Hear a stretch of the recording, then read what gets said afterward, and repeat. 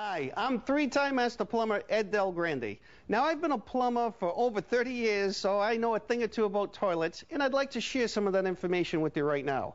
First, do you realize that about 100 million toilets in this country still flush with 3.5 gallons or more water per flush? That's unacceptable. That's wasting too much water. And if your house was built before 1994, chances are you're using one of these water-guzzling toilets. We need to do something about that, but the first thing is you have to figure out how much water your toilet is actually using. That's pretty easy. Go over to the tank lid, pick it up, look on the inside of the lid, or even stamped in the tank. It may have a gallons per use figure, or in this case, I have it written right on the bowl. It says that I'm using about 3.5 gallons of water per flush, so I know it's wasting water.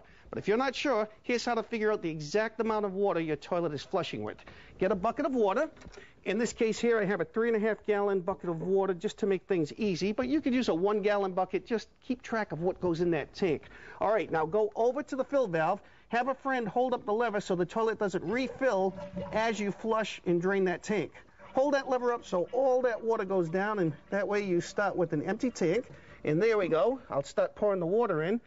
And keep track of where your water level line is, because you want to bring it right up to that line. And yep, you can see that this toilet is using about 3.5 gallons of water per flush, and that's way too much. That means every time I hit that lever, I'm wasting about 2 gallons of good drinking water. You have to really upgrade to a new toilet. They only use about 1.6 gallons per flush. So do your job, change out those old toilets, and for more information, please visit SaveWaterAmerica.com.